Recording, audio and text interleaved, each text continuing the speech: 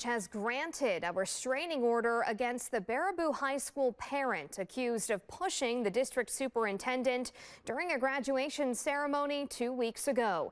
Superintendent Dr. Rainey Briggs was in court this morning. He had filed a restraining order against that parent, Matthew Eddy. Eddy was not in court, but his lawyer was there on his behalf. So back on May 31st, Eddy rushed the stage during the commencement ceremony and pushed Dr. Briggs out of the way. Eddy told police he didn't want Briggs shaking his daughter's hand.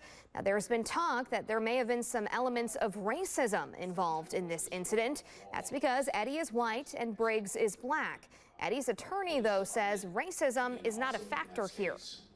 My client's actions caused him to make an immature, patronizing, incredibly embarrassing decision.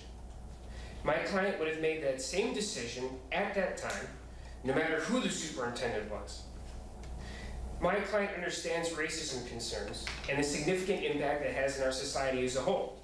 But what happened on May 31st had absolutely nothing to do with race.